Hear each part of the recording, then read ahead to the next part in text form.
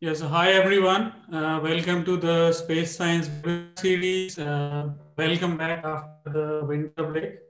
I hope everyone had a good break. In Abu Dhabi, obviously, it is more like spring. We start our webinar series in 2021 with two planets, Mars and Venus. Our today's speaker is Dr. Ana-Catalina Plesa. She's from the German Aerospace Center DLR in Berlin, where she's a junior research group leader at the Institute of Planetary Research. She has a background in computer science. She got her PhD in geosciences from the University of Munster. She's also participating scientist in NASA's InSight mission. In addition to this, she's also leading a working group called Planetary Environments and Habitability of the European Astrobiology Institute, which is a virtual institute of the astrobiology research in Europe. So welcome, Anna, to NYU Abu Dhabi, and the stage is yours. Thank you very much, and thank you everyone for attending. I would like to take the opportunity to thank the organizers for inviting me here today to talk about thermal evolution and present-day state of the interior of Mars and Venus. So when we look at the terrestrial planets, and in particular their thermochemical history, here this plot that you see at the top shows a typical evolution. When planets form, they store formation energy in their interiors, and this is during the collision during the early stages of planetary evolution. Now, this formation energy is transformed into heat, and this is being lost through their surfaces during the planetary history and showing us the surfaces that we see today. Now, volcanic and tectonic processes, they shape the surfaces and the atmospheres of rocky planets and moons. And the data that we observe today shows an integrated view of the thermal evolution. And mission data that we have for different rocky planets in the solar system can be combined with numerical models in order to constrain the thermal history and to place constraints also on the present-day state of their interior. Now, when we look at the solar system, here you see the habitable zone shown as green color. And the habitable zone is the distance from the central star at which a planet can host liquid water on its surface. And we know that this is the case for the Earth, and Earth lies in the middle of the habitable zone, as you can see here. Now, Venus and Mars, they both lie at the edges of the habitable zone. And while today, neither Venus nor Mars host liquid water at their surface, the situation might have been different during the past. And it's specifically interesting to look at Venus and Mars because they are ideal candidates to study mantle melting and volcanic outgassing. Both planets have been have had volcanic activity during most of their thermochemical history, and they might still be volcanically active up to the present day. They both represent end members in terms of the present day atmosphere. And while on Mars, we have a very thin atmosphere with 6 millibars, so less than 100 times the pressure, the atmospheric pressure that we have on Earth. On Venus, we have a very thick atmosphere with 92 bars, more than 100 times, about 100 times higher than what we have on Earth. And it would be basically the pressure that you would feel when diving at about 1 kilometer below in the ocean. And we have data from planetary missions that are relevant for their interior, but in particular for their surface and atmospheres. And this data can be used in order to make the link between the surface observation and atmospheric observations to the interior evolution. And in particular, these two planets, they offer us examples of diversity of evolutionary paths in the solar system, and they can help us understand the evolution of the Earth. Now here in particular, I will look at the interior of Mars and Venus, and I will focus on numerical modeling that we can employ in order to understand their thermochemical history and their thermal state at present day. So let's start first with the interior dynamics of Mars and look at the thermochemical history of the planet. Now we have a number of constraints about the interior and thermal evolution of Mars, and I will mention here a couple of them.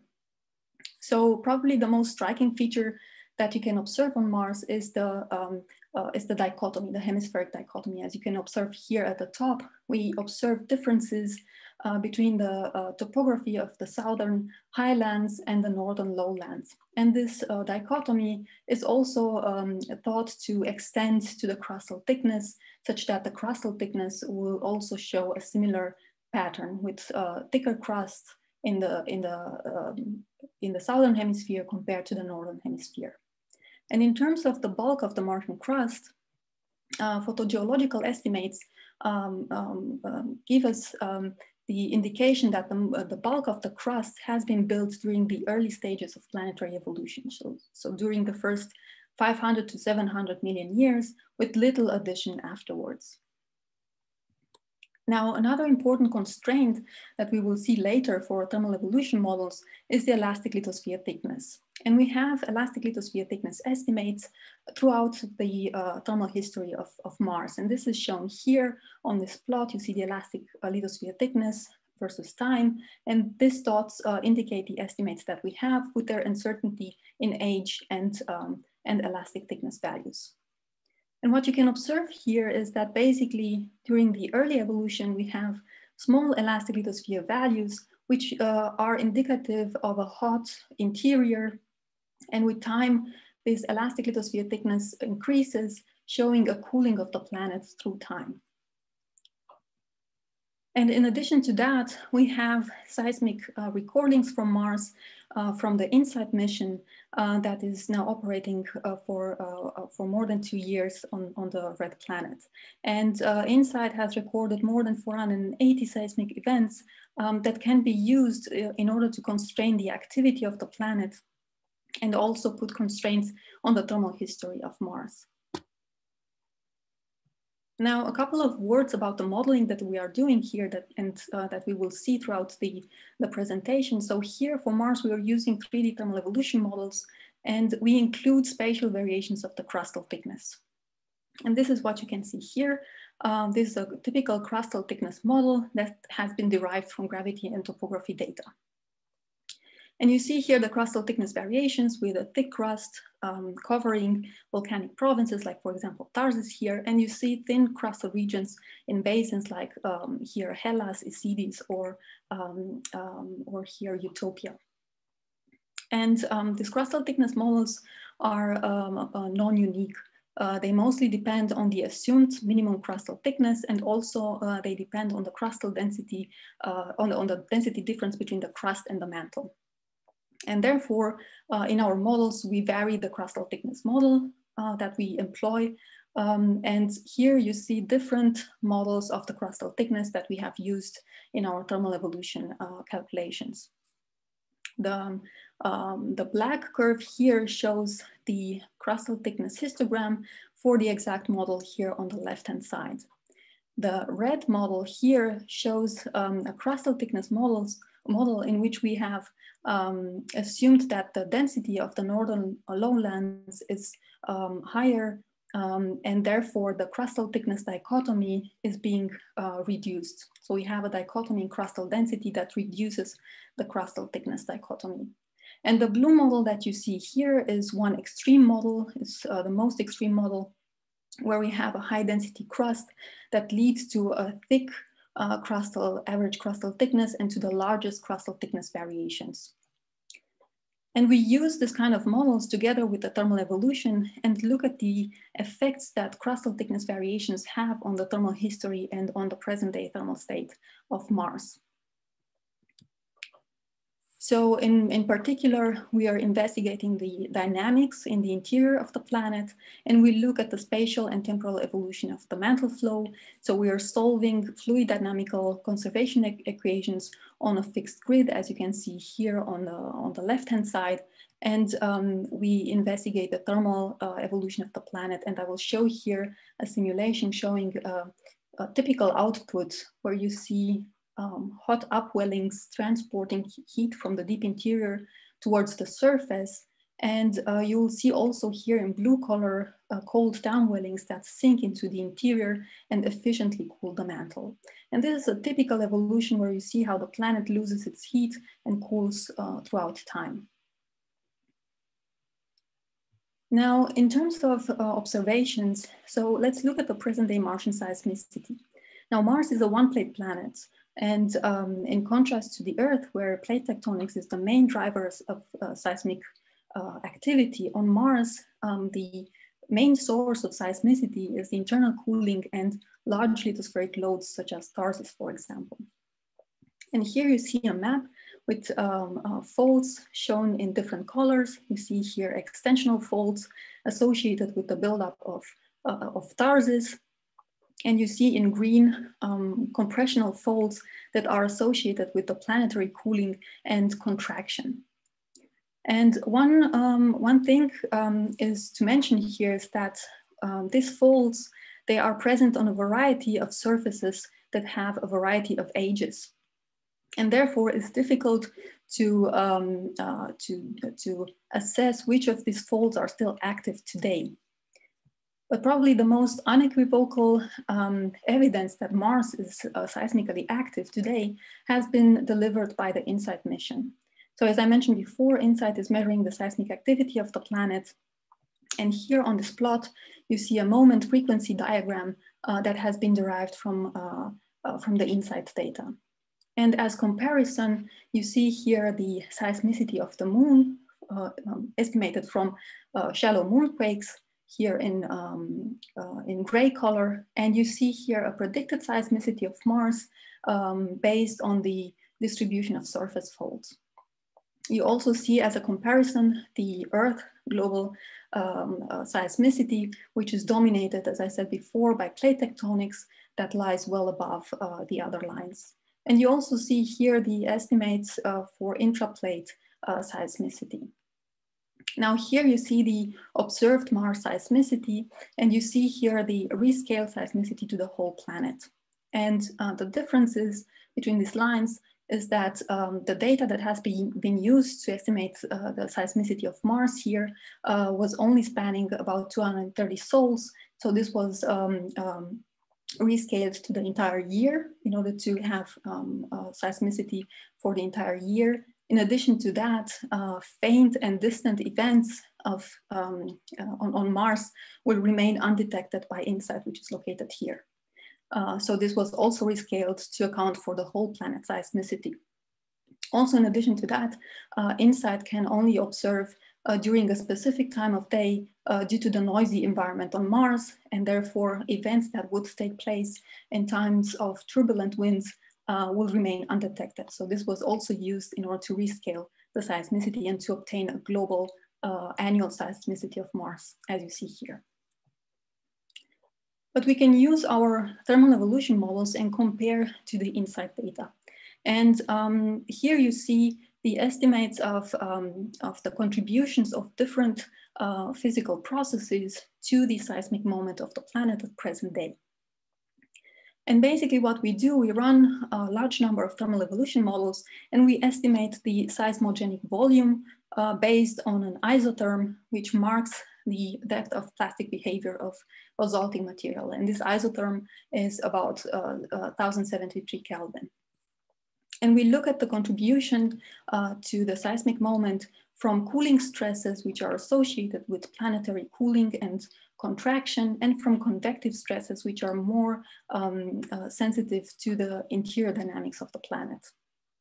Now, what's important to mention here is that these two are anti-correlated, and I will explain why. So the cooling stresses, the highest contribution from cooling stresses, as you see here on this plot, comes from the northern hemisphere. Here we have a thinner crust, and in this case, the cooling is more efficient. Therefore, also the highest cooling stresses. On the other side, for convective stresses, the highest contribution comes from the southern hemisphere. And this is due to the fact that here we have a thicker crust, which is better insulating the interior, keeping the interior warm and allowing more easily for deformation. And when we combine these two together, we can obtain the distribution of the total seismic moment.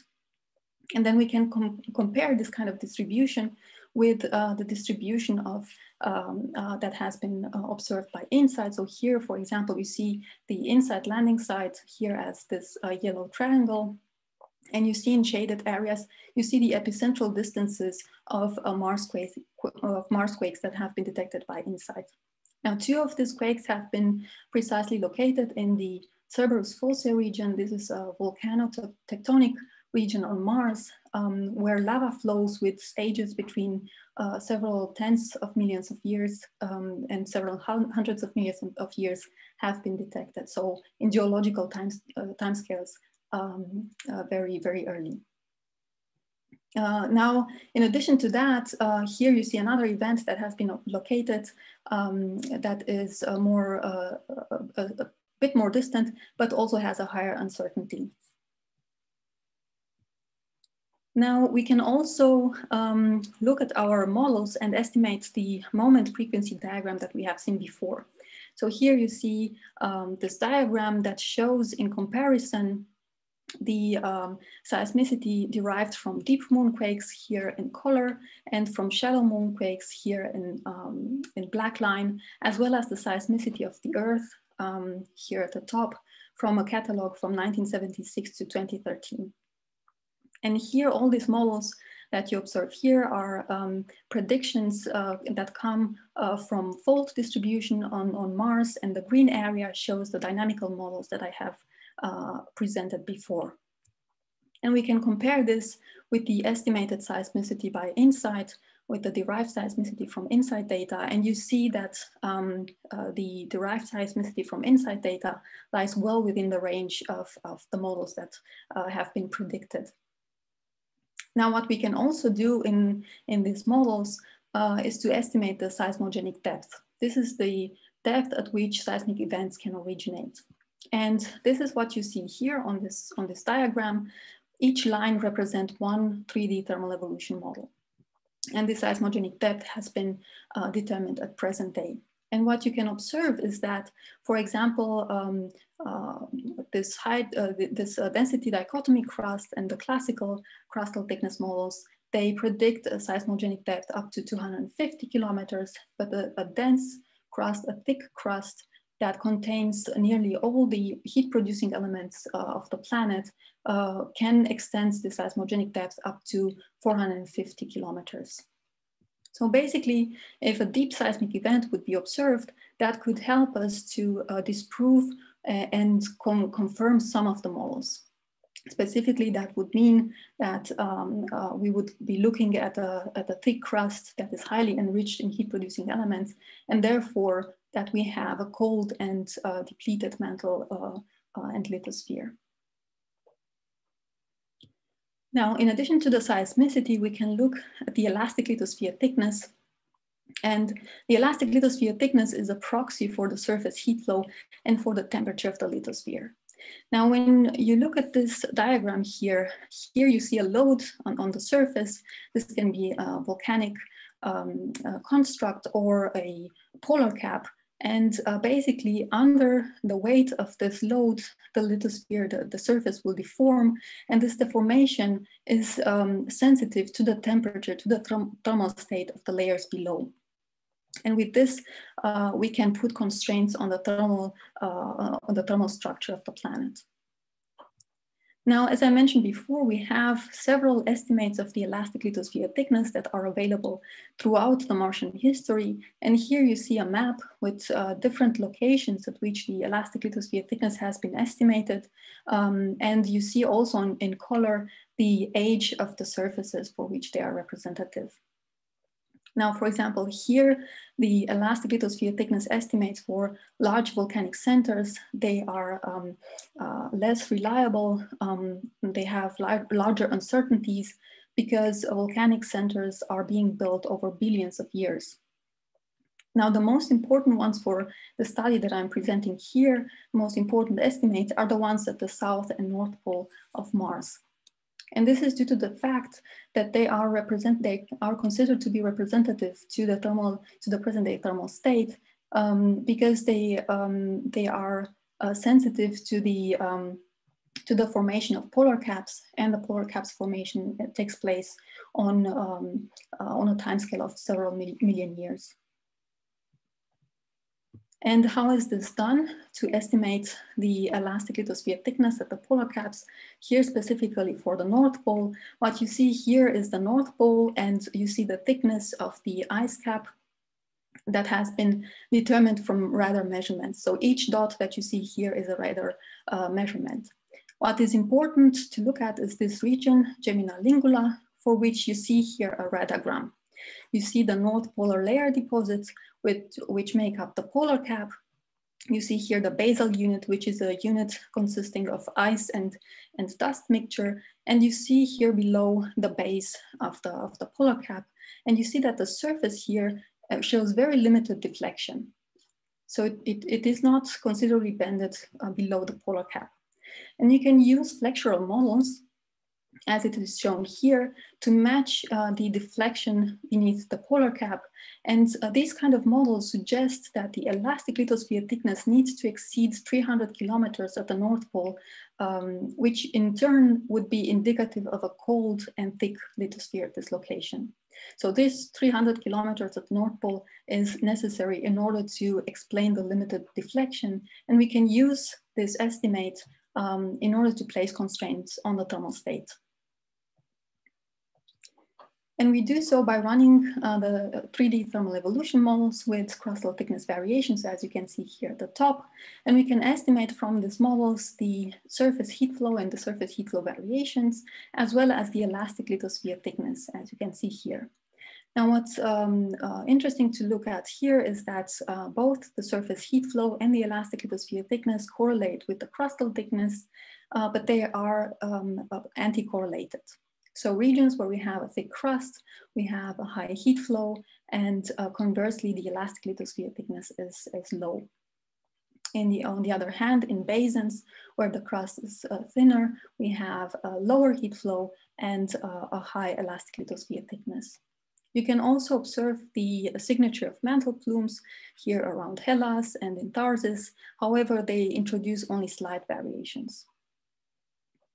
And we can look specifically in our models at the North and South Pole of Mars and compare exactly with the estimates in the elastic lithosphere thickness.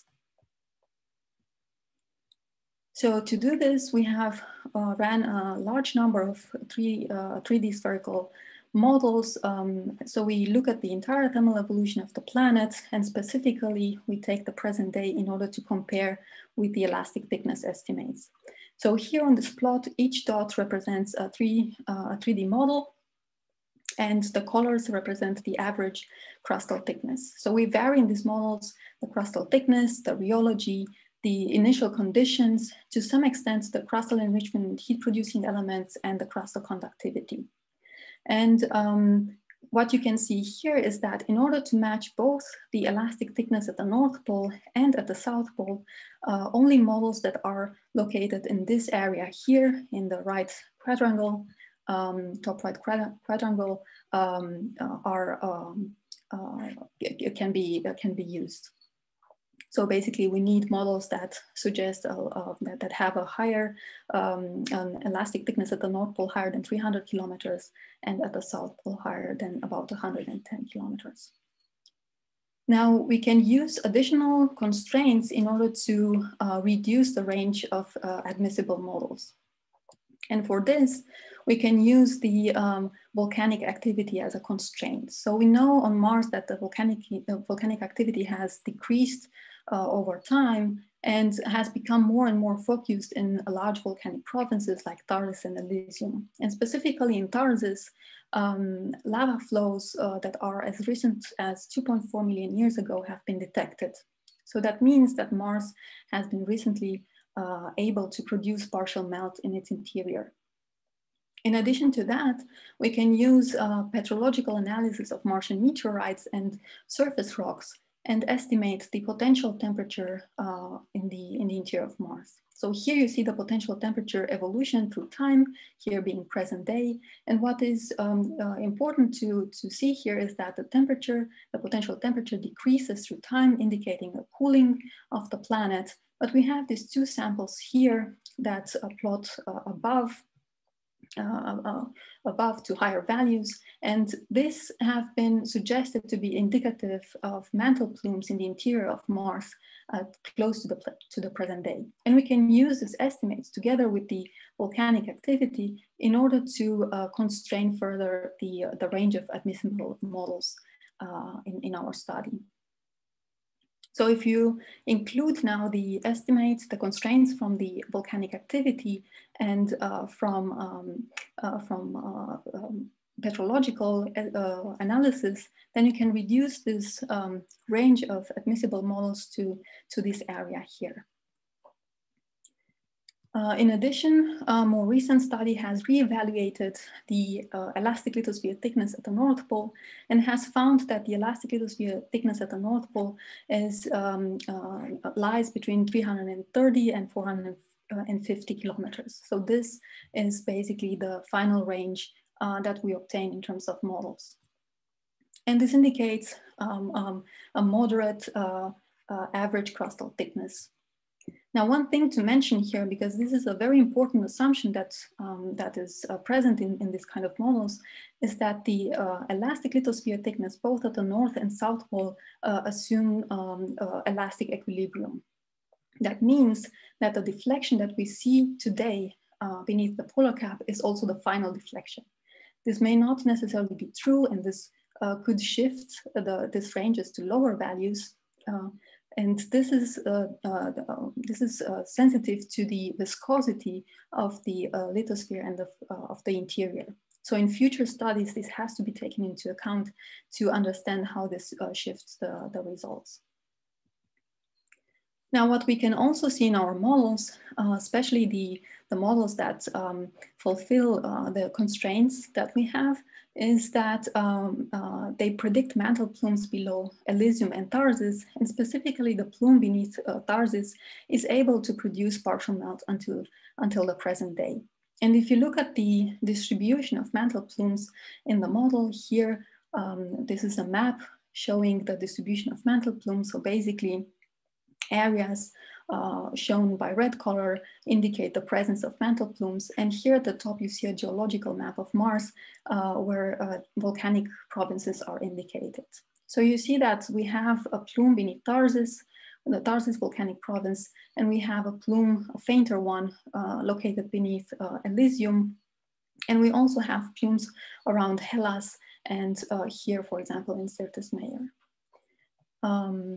And then to conclude this part, what we have seen is that dynamical models can be used to directly link the seismicity to the lithospheric cooling of the planet and also to the thermal evolution of the planet. When we take into account constraints from elastic lithosphere thicknesses, assuming elastic equilibrium, so assuming that we see the final deflection beneath the polar cap, and we combine this with temperature estimates from volcanic activity and petrological data sets, this seems to suggest that, that we have a moderate crustal thickness that contains more than half of the total amount of heat-producing elements.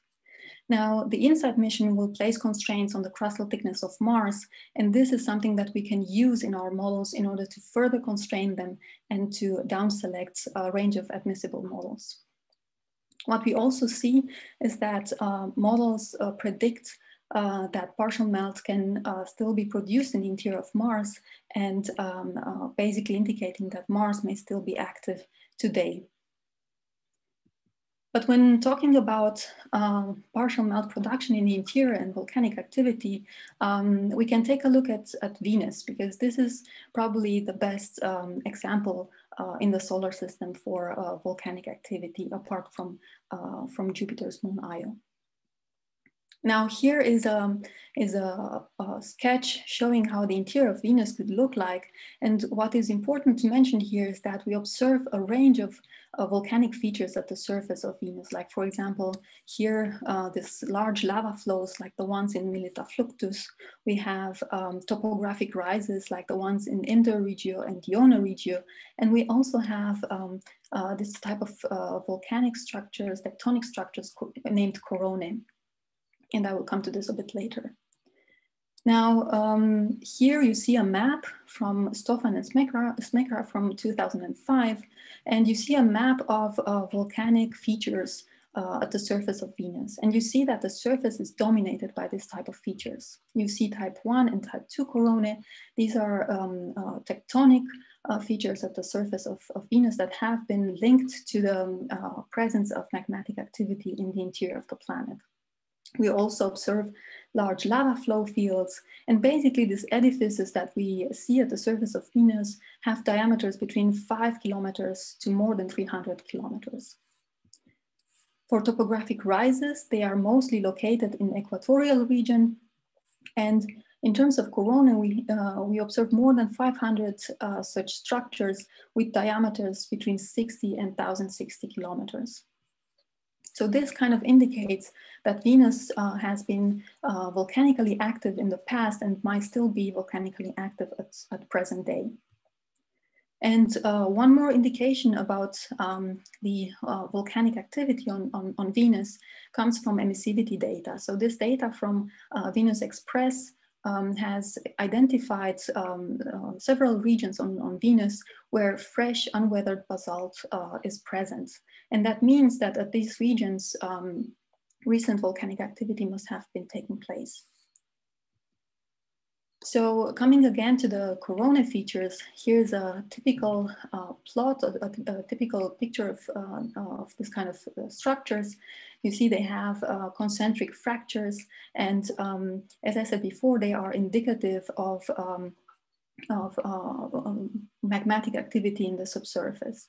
Now here you see a study from last year where the authors have looked at different types of coronae, and they have distributed them into two categories where ongoing activity, plume lithosphere interaction might still exist today, and another type of corona where the plume would have retreated and left behind only the topographic feature that we see at the surface.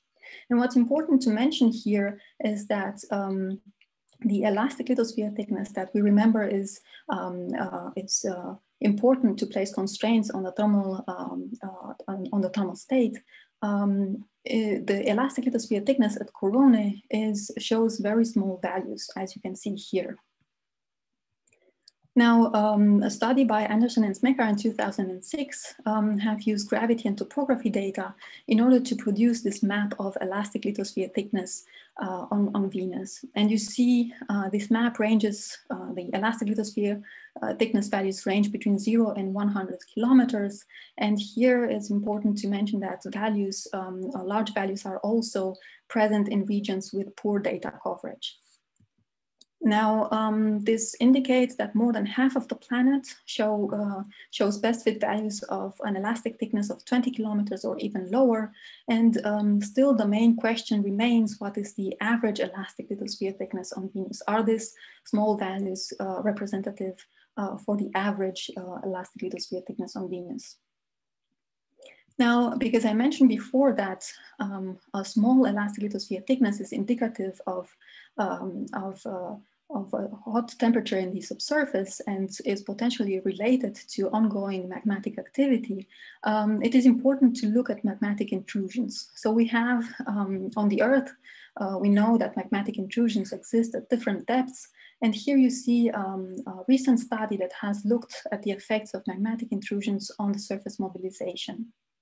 So here you see when hot material is being placed into the lithosphere, it can mobilize the material here, and it can delaminate parts of the crust or even induce subduction. And here is a simulation to show you how this looks like in a dynamical model. So here you see here mantle plumes that rise to the surface, and when they produce melt, intrusive melt is being placed in the crust and lithosphere and leads to a kind of like a delamination of the upper layers. And you see here the effects on the dynamics. You see how material is being transported back into the interior. And you see that, for example, at specific regions where magmatic intrusions are placed, the temperature is being increased, and the material is being able to flow. Now, the specific models that we are going to look at here are 2D spherical models with a high resolution, and we need this high resolution in order to investigate the effects of magmatic intrusions. In the models, we are using variable viscosity and thermal conductivity, and since the depth dependence of viscosity and thermal conductivity are poorly constrained, we vary this depth in our models, this depth dependence.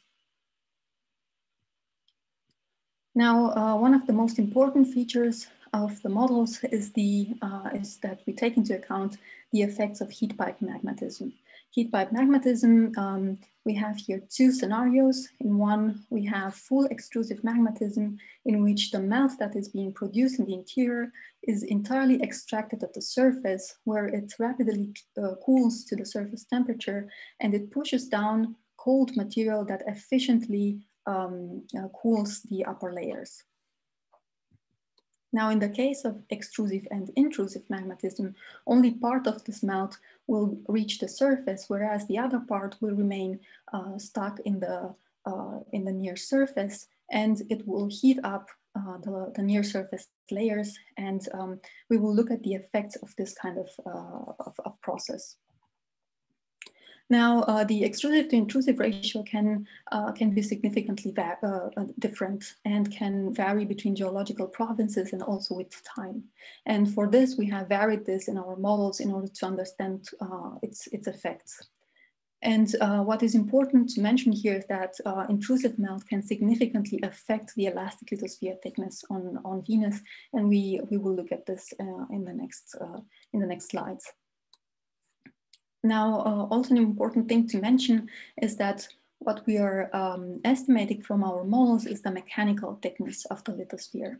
So the mechanical thickness of the lithosphere can be calculated based on the thermal state of the lithosphere and on the rheology of the mantle and crust. So it marks basically a rheological boundary.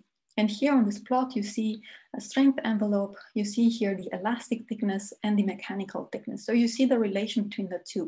What is important is that the two are correlated with each other. That means a small elastic thickness also requires a small mechanical thickness. But the mechanical thickness represents always an upper bound for the elastic lithosphere thickness. And this is important to keep in mind, that the values that we will see later in the presentation are upper bound values for the elastic lithosphere thickness. And we will look at the implications of intrusive magmatism for the mechanical lithosphere thickness, and therefore also can give implications for the elastic lithosphere thickness. So here you see a comparison between 2 models in which we did not use heat pipe magmatism, and in the other model we have assumed that only 20% of the melt reaches the surface, whereas 80% remains intrusive. And you see here the mechanical thickness as a function of time. And what you can observe is that the mechanical thickness, the average mechanical thickness shown here in full color, is significantly reduced when this kind of scenario takes place. And what you can also observe is that the variations of the mechanical thickness are considerably enhanced when considering this kind of magmatic style. And this is due to the fact that when we place hot material in the near surface, we increase the temperature and decrease the mechanical thickness locally. Whereas next in adjacent regions, the mechanical thickness can be significantly higher. So then we observe this large variations, and we see that with time the planet cools, the magmatic activity declines, and the mechanical thickness increases. Now, because I mentioned before the effects of viscosity and thermal conductivity increase with depth, we have looked here at several models in which we varied the viscosity and the thermal conductivity, and we see here the effects of these two parameters on the dynamics of Venus. So here on the left-hand side, we have a model in which the viscosity and thermal conductivity only increase with a limited amount with depth. And here what you see is the residual temperature. This shows the temperature variations in the interior compared to the average temperature. And what you can observe in this model is that plumes and downwellings are very thin and very faint. So you see that in this case, the interior has a nearly homogeneous temperature. Now, in the second case, here we increase the depth dependence of the viscosity, and you see the effect here. So in this case, we have more pronounced and more focused mantle plumes and downwellings compared to the previous case. And if we increase the depth dependence of the thermal conductivity, then we see the effects of having a more pronounced conductive heat transport compared to the previous case. And this leads to more diffused plumes and downwellings.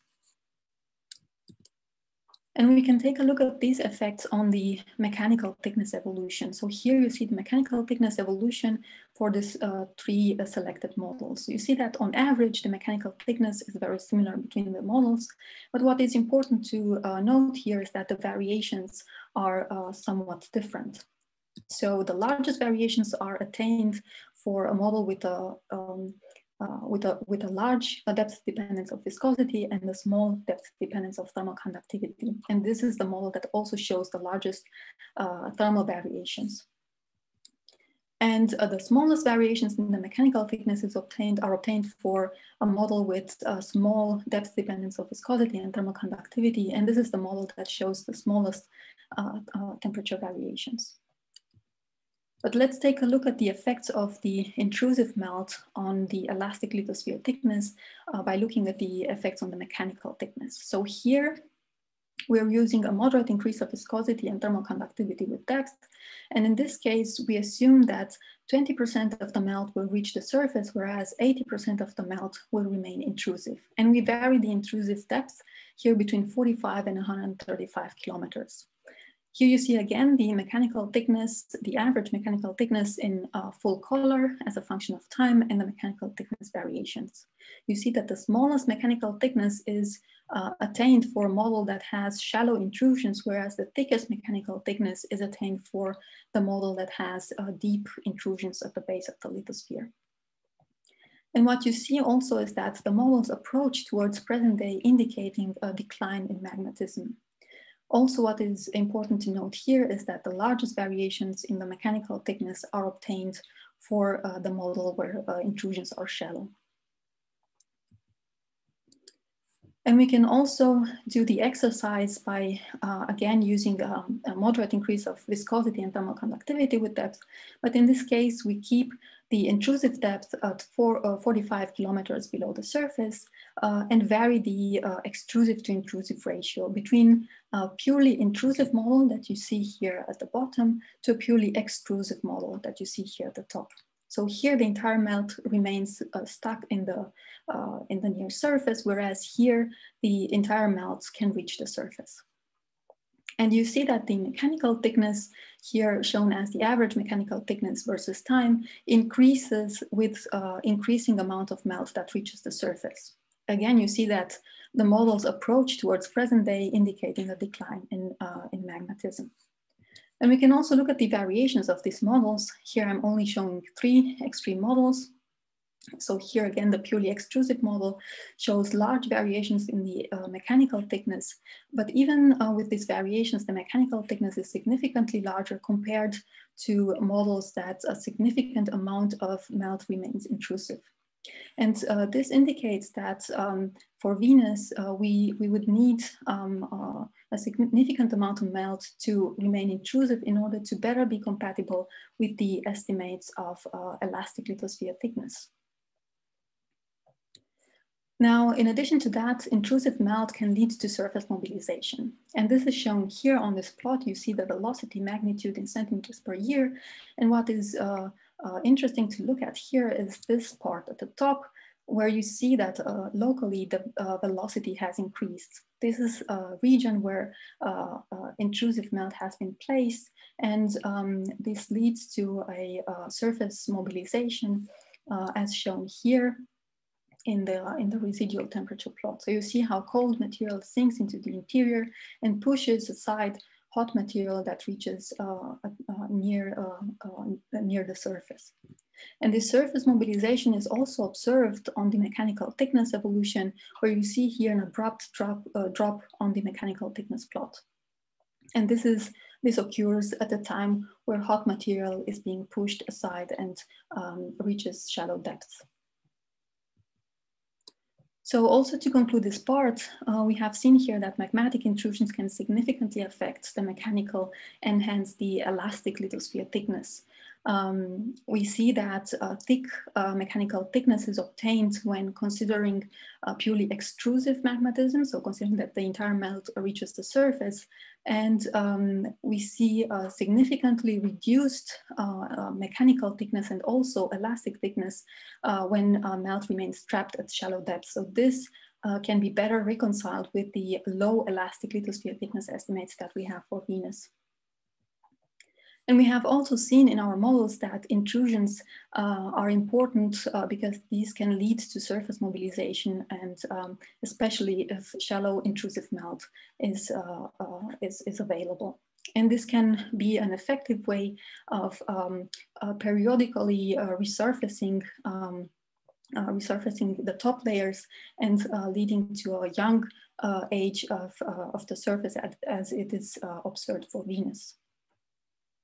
So to conclude the entire presentation, what we have looked at here are thermal evolution models in order to constrain the thermal history of Mars and Venus. And we have seen how we can combine these models with observation in order to understand the volcanic and tectonic processes that have been active and are still active on Mars and Venus.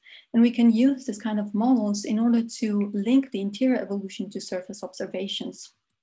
In addition to this, these models provide an important tool to support the overall interpretation of mission data, and combined with surface observations, these kind of models help us to understand the diversity of evolutionary paths of rocky planets in the solar system and beyond. And with this, I will end here, and thank you for your attention. And if you have any questions, I'd be happy to answer them. All right, thanks a lot, Anna. Yeah, so we have a couple of questions. Ambrish, let me enable you. You can ask a question now, Ambrish. Hello, can you listen me? Yes. Yeah. So yeah, it was a very nice presentation.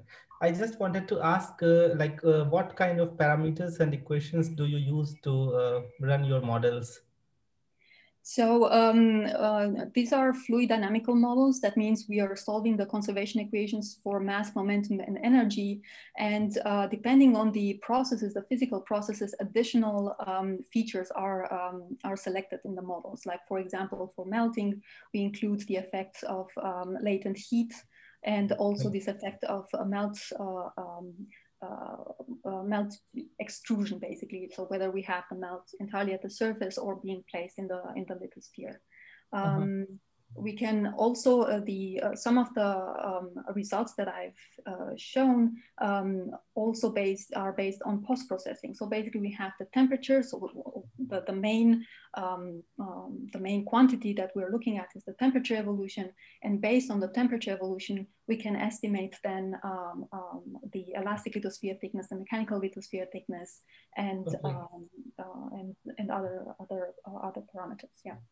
Okay, maybe another short question. Do you include crust and mantle as different systems? Like, how do you differentiate between them, or they are just one system when you simulate your model or something? So for example, the crust in our models has a lower thermal conductivity, which Uh-huh. means that the crust has an insulating effect, a blanketing effect on the mantle and keeps Okay. the mantle warm. But the crust is also more enriched in heat-producing elements compared Okay. to the interior. Okay. So these are two competing effects that we take into account. Uh-huh. Okay. Thank you so much. You're welcome. We have another question from William Moore. I'm going to, yeah, William, go ahead. Can you hear me? Yes. Ana, thank you for a great talk. You brought up some of the melting parameters that you include. Did you look at variations in, for example, the solidus temperature or the melt productivity for Venus to see the impact of that on crustal thickness variations and mechanical thickness variations? So at the moment, we have used a constant solidus, but you're right, the solidus basically increases when you extract the melting components to produce the crust. So this is something that we need to account for in future models. We have looked at this for Mars when we estimate whether Mars is still producing melt in the interior today, and in that case we have recalculated the solidus, accounting for the fact that Mars has produced the crust, and therefore we compared to a solidus of a depleted material in that case. But we didn't do this yet for Venus. This is still work in progress. If I could just follow up, so the value you're using for Venus is an Earth sort of number? Yeah. Okay, thank you. Yeah. All right, Srini, do you have a question? Yeah, I was just wondering whether, with respect to these two planets, there are some general models of convection in the interior of the planets. I know that that's what you're doing in your simulations, which are wonderful, by the way. I appreciate your talk, and it was very nice. But I wonder if somebody has really looked at it as a problem in convection.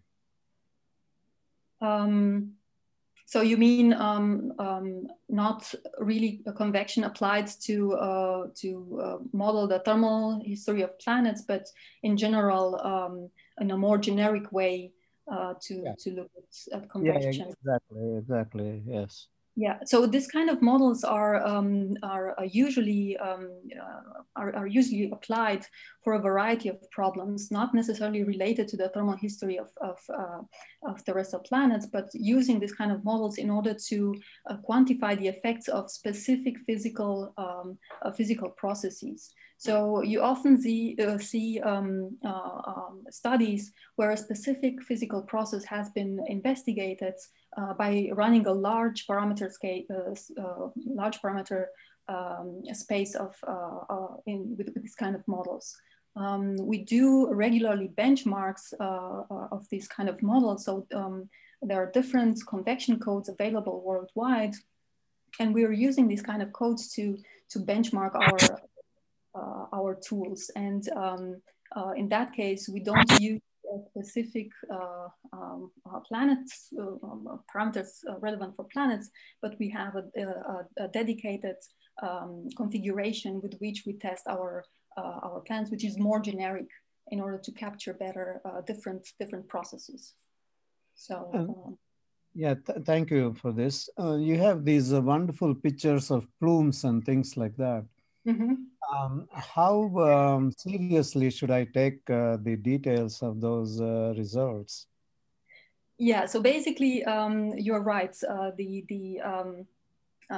Of course, the convection pattern in the interior is very sensitive to specific parameters. But for example, specifically for Mars, we have looked whether we can obtain a specific convection pattern in the interior at present day. And what we see is that, for example, the crustal variations are important for the convection pattern in the interior of Mars. Like, for example, in all our models that were able to fit available observations, we see that we can focus a mantle plume beneath Tarsis, for example. Yeah. So in that case, some specific features in the convection pattern are robust, but the exact convection pattern is very difficult to predict. Thank you very much. Again, thank you for the wonderful talk. Thank you. Yeah, Axel, go ahead. Thanks very much for a very interesting and inspiring talk. I have a question regarding the replenishment of surface material. On the Earth, this plays an important role in terms of the CO2 cycle, for example. How does that compare with Earth simulations? Is there, and what is the significance of the absence of plate tectonics, if that is indeed the case? Yeah, so on Mars, I think it can be said with pretty high confidence that plate tectonics did not operate potentially during the entire evolution. We don't see features at the surface that would be indicative of plates even early in the thermal history of the planet. Also, Mars is smaller than the Earth, so it's there are different studies that have looked at the size of the planet and the propensity of the planets to develop plate tectonics and suggested that a small planet may not be able to develop plate tectonics. So in terms of Mars is smaller than the Earth, most likely didn't have plate tectonics, therefore also limited surface recycling. Now, in terms of CO2, also the outgassing on Mars, one can think of it also as a smaller or more limited than the Earth, just because, first of all, in the absence of plate tectonics, more limited outgassing will take place in any way, and Mars is smaller than the Earth, and therefore has had probably a smaller inventory of volatiles. Now, in addition to that, Mars has most likely lost its atmosphere. On Mars, in the absence of a magnetic field that only operated very shortly during the early stages of the planet, the atmosphere could have been efficiently lost. And therefore, also the atmosphere of Mars is much, much thinner than we have on Earth. Now on Venus, whether Venus really had plate tectonics as we have on Earth is not, it's still debated. So maybe Venus had a more different way of surface recycling, more kind of like a surface delamination, which may or may not include, to some extent, the uppermost surface layers. And Mars and Venus has a very thick CO2 atmosphere. And this is also the fact that CO2 cannot be taken out from the atmosphere, as, for example, is the case for the Earth. Right, on Venus, you don't have this weathering that we have on Earth, and then the plates that subduct the material and bring carbonates, for example, in the interior and recycle the carbonates. Thanks very much. There is a question on Q&A, Dimitra. Yeah, so there is a question by anonymous attendee. How about the thermal state of the core? So the thermal state of the core for Mars and Venus, at the moment, we have indications from modeling.